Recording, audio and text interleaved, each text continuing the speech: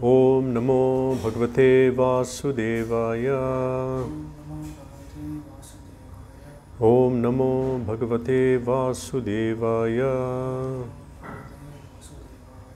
Om Namo Bhagavate Vasudevaya. Reading from Srimad Bhagavatam, Canto 1, Chapter 1, Text 19.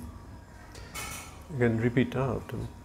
Vayam tu na vitripyamaha uttama shloka vikrame yat shrunvatam rasa jnanam svadu svadu pade pade. Now I'll just read verse and translation. Vayam tuna vitripyama uttama shloka vikrame yat shrinvatam rasajnanam svadu svadu pade pade. Translation. We never tire of hearing the transcendental pastimes of the personality of Godhead, who is glorified by hymns and prayers. Those who have developed a taste for transcendental relationships with him relish hearing of his pastimes at every moment.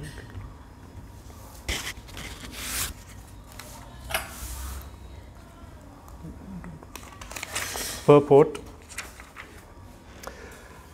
There is a great difference between mundane stories, fiction or history, and the transcendental pastimes of the Lord. The histories of the whole universe contain references to the pastimes of the incarnations of the Lord. The Ramayana, the Mahabharata and the Puranas are histories of bygone ages recorded in connection with the pastimes of the incarnations of the Lord, and therefore remain fresh even after repeated readings. For example, anyone may read Bhagavad Gita or Srimad Bhagavatam repeatedly throughout his whole life and yet find in them new light of information. Mundane news is static, whereas transcendental news is dynamic. Inasmuch as the spirit is dynamic and matter is static, those who have developed a taste for understanding the transcendental subject matter are never tired of hearing such narrations. One is quickly satiated by mundane activities, but no one is satiated by transcendental or devotional activities. Uttama Shloka indicates that literature which is not meant for nescience. Mundane literature is in the mode of darkness or ignorance, whereas transcendental literature is quite different. Transcendental literature is above the mode of darkness, and its light becomes more luminous with progressive reading and realization of the transcendental subject matter. The so-called liberated persons are never satisfied by the repetition of the words Aham Brahmasmi. Such artificial realization of Brahman becomes hackneyed, and so to relish real pleasure they turn to the narrations of the Srimad Bhagavatam. Those who are not so unfortunate turn to altruism and worldly philanthropy. This means the Mayavad philosophy is mundane, whereas the philosophy of Bhagavad Gita and Srimad Bhagavatam is transcendental.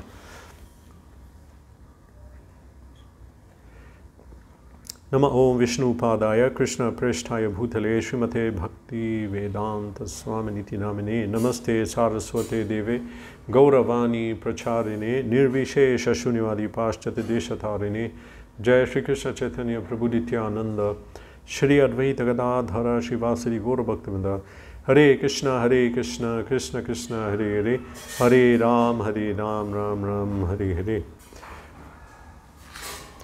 Vayam tuna vitripyama uttama shloka vikrame yachrin vatam rasajnanam svadu svadu pade pade. Translation again. We never tire of hearing the transcendental pastimes of the personality of Godhead, who is glorified by hymns and prayers. Those who have developed a taste for transcendental relationships with him relish hearing of his pastimes at every moment. In Shastra, Krishna is described as Advaya. Advaya Gyan. Advaya means, in English, you can translate it as non-dual. And absolute, you can take that to mean absolute. Krishna is absolute.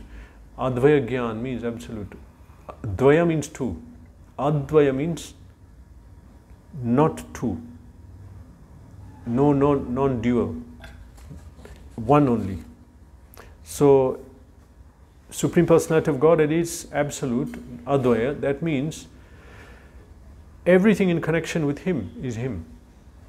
There is no difference between Krishna and His name, Krishna and His Leela, Krishna and His Vigraha. So, because Supreme Personality of Godhead is Advaya, there are no two things. Everything is Krishna. Krishna's name is Krishna. Krishna's activities, everything is Krishna. So, because Krishna is absolute, when we discuss about Him, He is present personally. In the Srimad Bhagavatam class, Krishna is present personally. In His narration, Krishna is present personally. So, now, how to understand this? Krishna is not so easy to understand. We are told in Shastra that we have to understand Bhagavad Tattva Vijnanam, we have to understand science of God. Science of God is a very deep topic because we are speaking about God. And if we know God, we know everything. So, one aspect of Him is here. It requires a lot of knowledge and to be situated in a good platform to understand the Supreme Personality of Godhead. We have to be able to understand. We have to be in Sattva-gun. And we need information, a lot of information. So the Vedas He explained. So regarding this nature of Krishna, that He is absolute, Advaya, not different from anything, that is known by devotees only. How to understand that? One who Krishna gives the mercy will understand that Krishna is personally present. When we chant His name, when we reach perfection, we realize I am chanting Hare Krishna, Krishna is there, fully there in His name. So, not so simple to understand. One has to come on Sattva-gun and apply his mind to understand. So now when we are discussing spiritual topics concerning Krishna, Krishna is right there. Because Krishna is Advaya, absolute. And how is this enacted? Krishna is spiritual energy. Spiritual form of Krishna is under spiritual energy. So, when we discuss about Krishna, we come under the spiritual energy also. At that time, we are not under material energy. We all come under the spiritual energy because we are contacting Krishna. When one wants to enter the sun planet, one has to have a fire body, like the sun is full of fire. And if one wants to enter into the water and remain there, they have to have a water body like the fishes. They have a body of water. So similarly, if we want to know Krishna, if we want to serve Krishna, one has to have a form like Krishna. One has to become Brahman. He's Para Brahman, supreme spiritual. So one has to come on that spiritual Brahman platform. So at the time when Krishna is being discussed, that is a spiritual energy. And everyone at that time who is sitting and hearing and their mind is there, their attention is there, they are coming on a spiritual platform. And if this is repeated again and again and again, then they come on the spiritual platform in the class is over, again material, then spiritual, then material. But if you continue hearing, we'll come on the spiritual platform and we'll not come down. We'll remain permanently on the spiritual platform. Because Krishna is present in the class. And so when we perceive Him, we come free of Maya. But if we do not do any activity where Krishna is the beneficiary, Krishna is the enjoyer of the sacrifice, that is a material energy. And that energy is very different from spiritual energy. It's very different. It's explained in Shastra as Maya Shakti. The Maya Shakti, material energy, has been deputed by Krishna to cause suffering to us in different ways, because one is a punishment, one is that it's to make us get out of here. This is not a place to be. And we may say, why isn't Krishna like that? Why can't we just enjoy ourselves? Why is He doing that? But we cannot enjoy without Krishna. So He's doing this out of compassion. Out of compassion, He's not, you can say, allowing us to stay here and enjoy without him. So on that, because of that, we see that in this material world, everyone here who is in the material energy is going through suffering. Why? Because of the Maya Shakti. But why? Because Krishna wants them to get out, and then they'll realize that they're in a situation which is not normal. The normal state for the jiva is to be engaged serving Krishna. So why doesn't he want us to be here? Because if we're here and not serving Krishna, we'll not be happy. He wants us to come back to that happy place. So the Maya Shakti has been deputed by Krishna to make us suffer. And any activity which is material, not for Krishna, that will be the result. Every activity where Krishna is the enjoyer of the result of that, or we can say where he is glorified. Krishna is glorified, Krishna is honored. Oh, Krishna is enjoyer of the sacrifice. That is a spiritual activity. So Krishna is happy. When Krishna is happy, all the participants there are happy. Now, if we are sitting glorifying God, then that happiness is there, which is not there in the normal material platform. So this is known as Yajna. Yajna by Vishnu. Yajna means doing activity for Vishnu. For example, cooking. Normal activity of cooking is material. If in our consciousness we say we are cooking for Krishna, that becomes a spiritual activity, and we'll feel very different feeling. If anytime someone engaged in cooking for Krishna, especially on a festival, big festival day, that we are engaged in cooking many preparations, preparing something for Krishna, that is a special feeling that those who have cooked for Krishna will know. Especially cooked on a festival, that's more pleasing for Krishna. But generally cooking for Krishna is pleasing. So that activity comes under the spiritual energy. And what about listening to songs? If we listen to normal songs, that's a material activity. We are getting bound up. And it's planting different material thoughts and actions which have to be, which is binding us to the material world. Like if I'm enjoying the song, then I'm binding myself to take birth again, to listen to that song, and because I became attached to a song. So that is a material activity. But if we are listening to a song for Krishna, then that is a spiritual activity, and then it does not bind us. Of course, one has to be in a proper consciousness that I'm listening to the song because it's a yajna, glorification of Vishnu, and I want to engage my ears in the service of hearing about Krishna. But if you're in an enjoying mood, then again, it's not spiritual. Work, people do work. Work is not wrong, but if it's work for me to enjoy the result, then that is a material activity. Then we are binding ourselves to that activity, and we have to take birth again. But if that work, the result of the fruit will be Krishna, we'll get it, so then that's a spiritual activity. In the early days of the movement, the money, when the movement didn't take off, so the money was sometimes not there. So people in the ashram will go and work.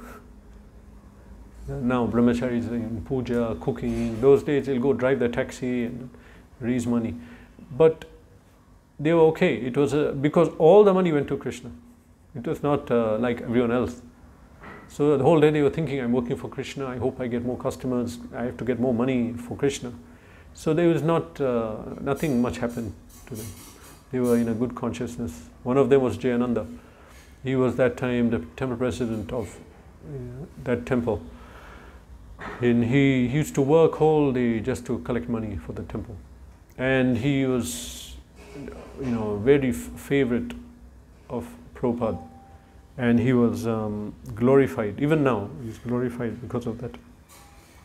So working, if Krishna is a result of that work, then it's not, you cannot say it's material. Of course, the best activity is if you do what Krishna wants to do. But if you're not doing that, if you're working, doing other things, but if you dedicate the fruit of that action to Krishna, then that becomes a spiritual activity. And one is not bound up then by that. But as I said, to really please Krishna, you have to do the Navavida Bhakti. Shravanam, Kirtanam. Krishna is given, in Bhagavatam is given the 9 forms of Bhakti. So one of them is not work in office, but it may be someone has to do that. Okay, in that circumstance, the result of the work can come to Krishna. Then Krishna will be satisfied. How much do we take? Enough just to maintain our existence, not accumulate. So mundane and spiritual activity. Even dancing. So dancing to a material song, that is harmful, increases material desires and binds us to take birth again in this material world. But dancing for Krishna, that is different activity.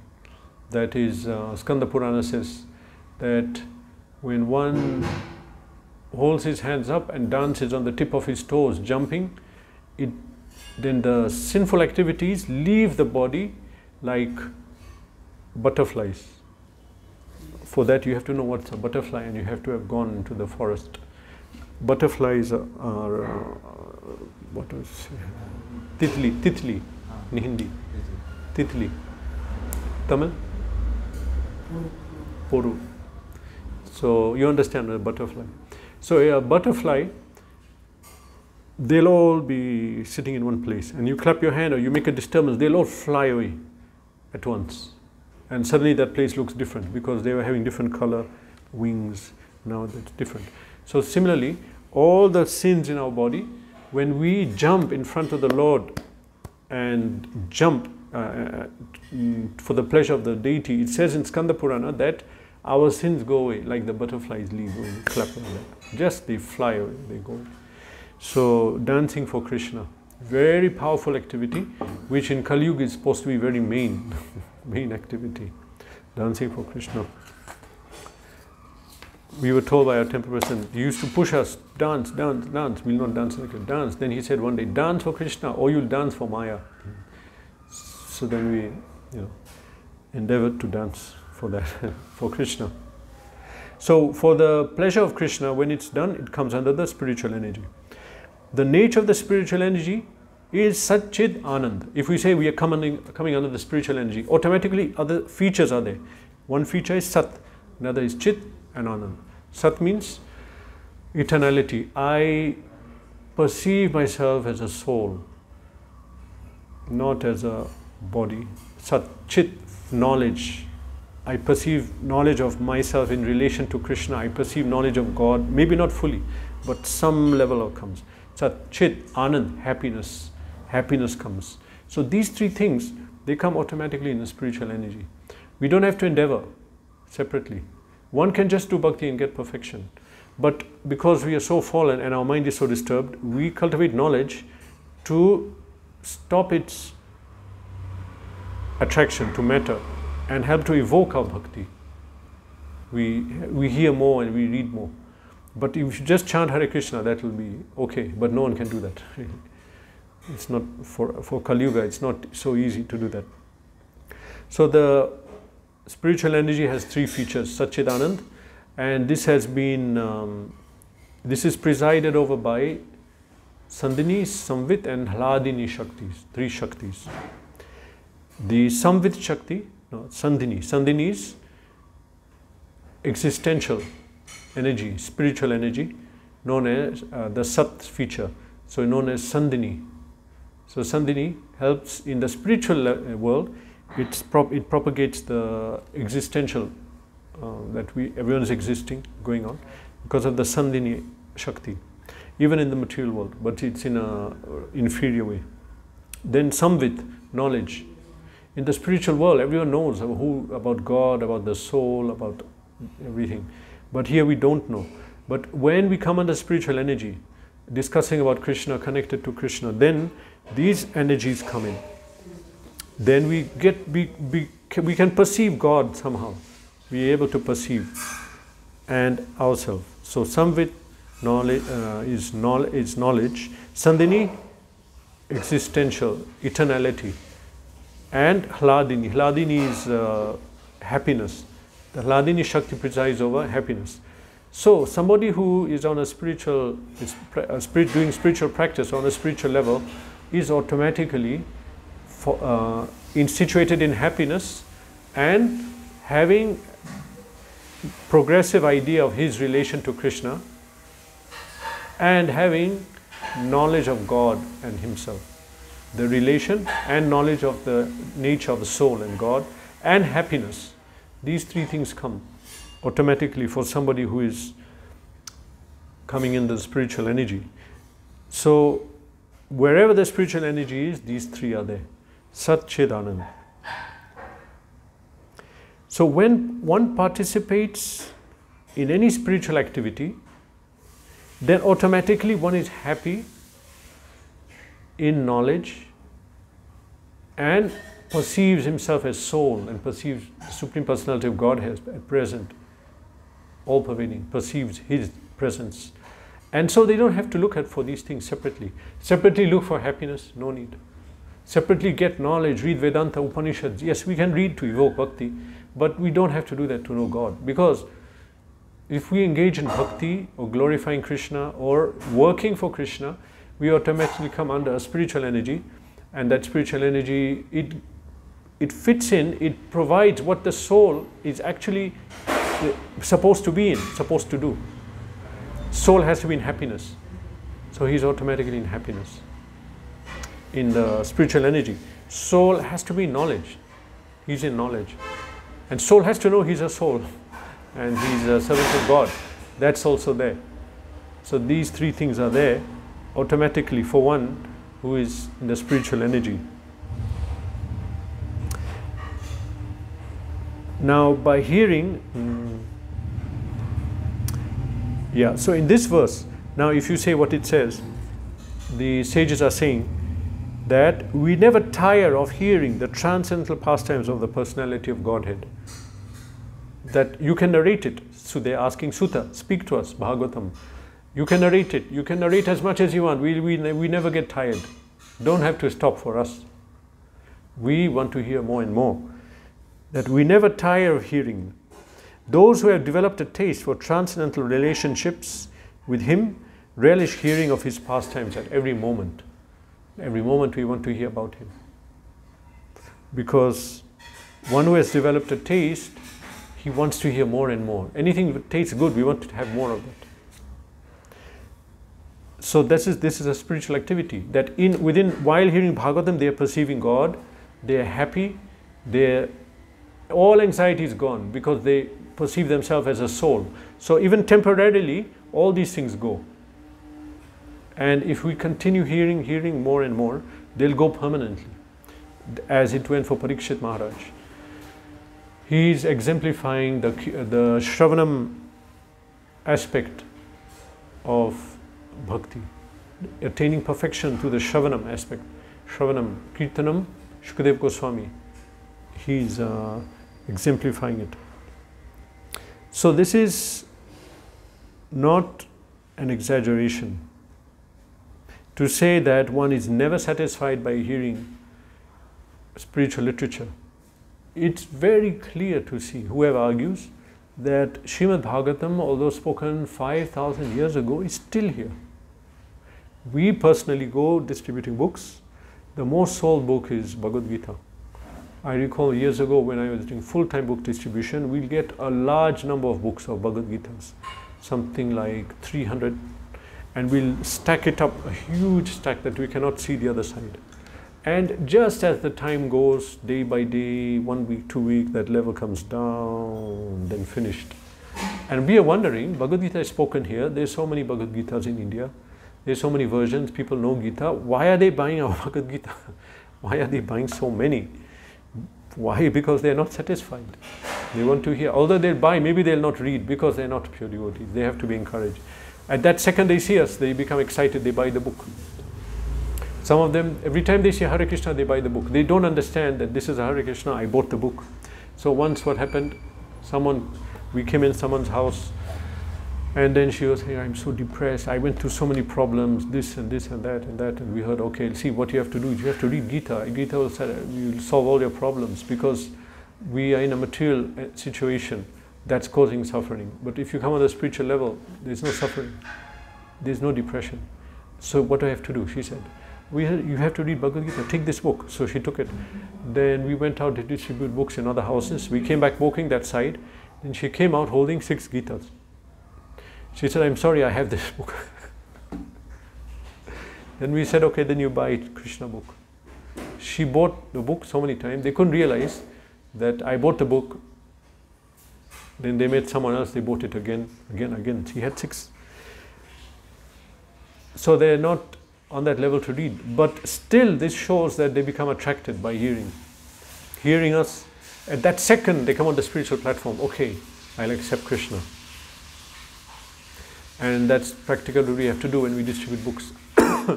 Bring people on a spiritual level through discussion, through tilak, through our presence, and at that second, then they'll take the book, because that will appeal to them. On a material platform, it's hard. No one will take a book. But therefore, only devotees can sell the book. When Prabhupada set up the system of book distribution, yeah, that's the idea, that if you put in the shop, who will buy? Still, the books are powerful. People take them, but not in the same rate as if devotees distribute them. So this is not an exaggeration to say that we're never satisfied by spiritual topics, but material topics people are not satisfied, because we can see right now that the material books come and go. We can mention some books which were big hits before. There's a book called Iliad. It's a trilogy. It's epic like Mahabharata, but from the West, I think from Greece. And it was known widely. Do you know that book, Iliad? You heard of it? Have you heard Iliad? Oh, you heard? 2 of you heard of it? I heard, because recently I heard one podcast of Chakrapani Prabhu. He said it. He said that some philosopher, he compared Mahabharata to Iliad. Yeah. It is like the Iliad of the West. Okay, before that, had you heard of it? No. Okay, generally people don't know what's Iliad. If you say Iliad, they'll think it's the name of, what is the name of a dog or a city. They'll not be able to have any clue. It's in a name of a person. No, it's epic. Oh, okay, never heard of it. Okay, but it was so great. It was all over. Greece was that time ruling the whole of the Western world, and maybe Egypt, and people would have known it, but now no one knows it, because it's not about the Supreme Personality of Godhead. Yeah, but Bhagavad Gita is spoken 5,000 years ago. There is no system to preserve it. It's just there. It remained in the society. People did drawings with the Rath and the chariot. Everyone knows this is Krishna and Arjuna. And they chanted it. They gave names, Panchajanya. People call their family members' names or shops. And Kurukshetra, people go there still. But there was no concerted effort to preserve it. It's preserved. Sometimes people put something called a time capsule. In a container, they'll put a book or some things of their generation, their age, so that later someone can look at it and they'll understand in this world how it was that time, at that age. So time capsule. So no one did that with Bhagavad Gita. No one wanted to preserve it. Kali Yuga is there. Okay, we can say that the sages, they were chanting, trying to keep it. Kali Yuga came, that's not happening now. But still we are going and selling this book. And when we speak about Gita, everyone is attracted. Young people are attracted. If it's presented properly, anyway they come looking and asking, yes, what about Gita? This is a spiritual book. It is under the spiritual energy if it's properly compiled and narrated. And so it's so attractive. So this is not exaggeration. Bhagavad Gita, Bhagavatam, Ramayana, even older. 4 Divya Yugs ago. That old. It's still there. So this is spiritual literature. Prabhupada says it's not hackneyed. He writes very nice revelation about this. He writes here. Oh, I'm in the wrong. It's here. Why is it that this spiritual literature is so powerful? Prabhupada writes here. For example, anyone may read Bhagavad Gita or Srimad Bhagavatam repeatedly throughout his whole life, and yet find in them new light of information. Mundane news is static, whereas transcendental news is dynamic. Okay? In as much as the spirit is dynamic and matter is static. Why is it like that? That spiritual literatures are so exciting and material literatures are not, because of the subject matter. The subject matter, Krishna, is full of mellows, raso vai saha. So when we connect, it's so satisfying to hear and discuss. You know, Tushanticha Ramanticha, the devotees, Krishna himself said in the summary of Bhagavad Gita in 4 verses, he said that he spoke about his literature and how the devotees relate with it. He said that the pran, the life force of the energy of the devotees, Machatya Madgata Prana, it is all absorbed in him and his narrations. Machatya Madgata Prana, Bodhayanta Parasparam, they Parasparam Sambhutam, Bodhayanta Parasparam, that they engage in hearing about me, discussing about me, Katayansis Shvam Nityam Tushanticha Ramanticha, and speaking about me, so they become very happy and satisfied. Why aren't normal people satisfied?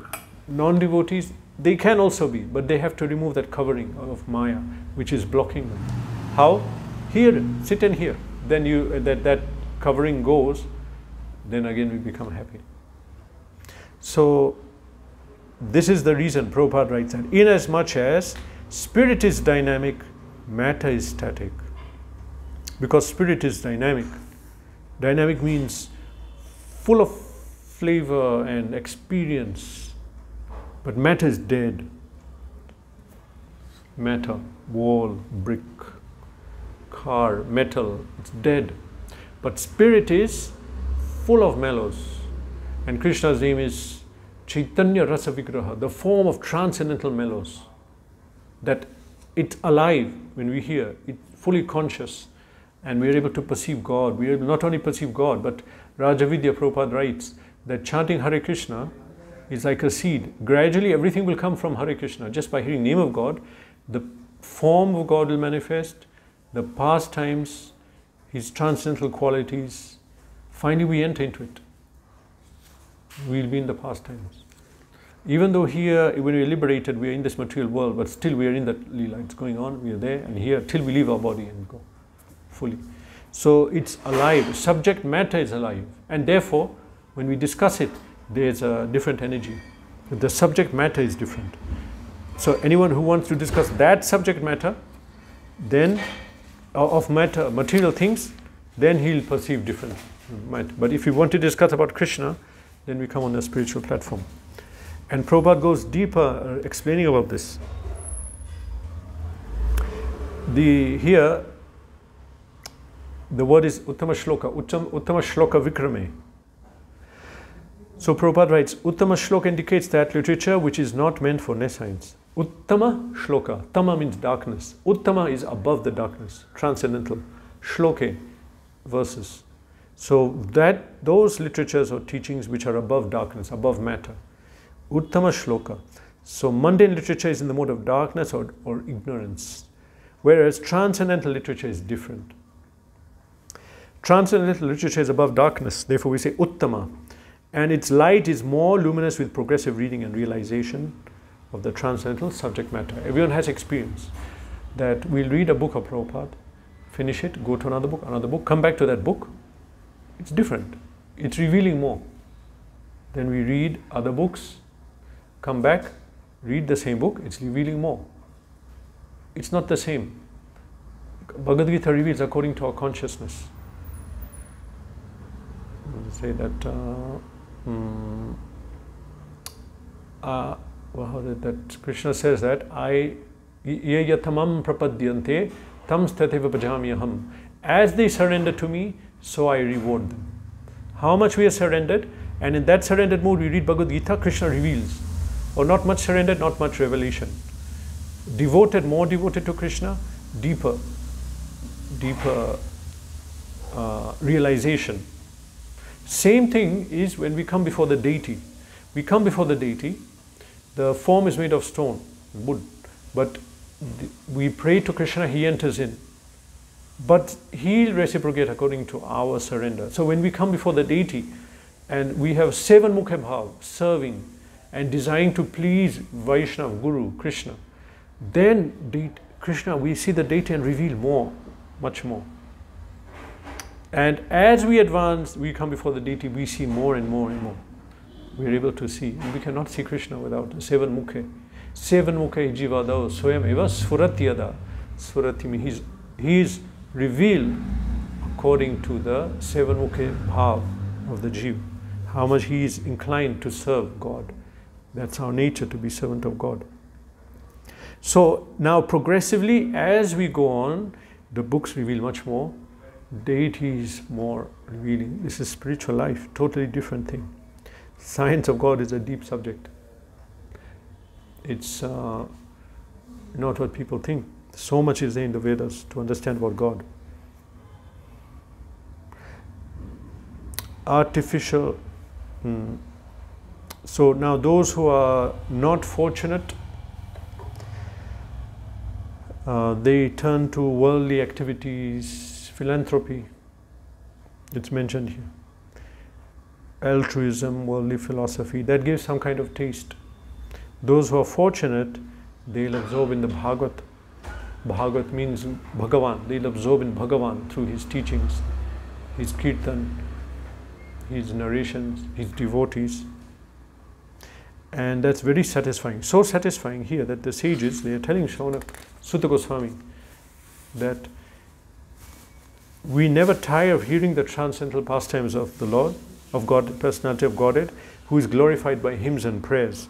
Those who have developed a taste for transcendental relationships relish Him, hearing of Him, His pastimes with every moment.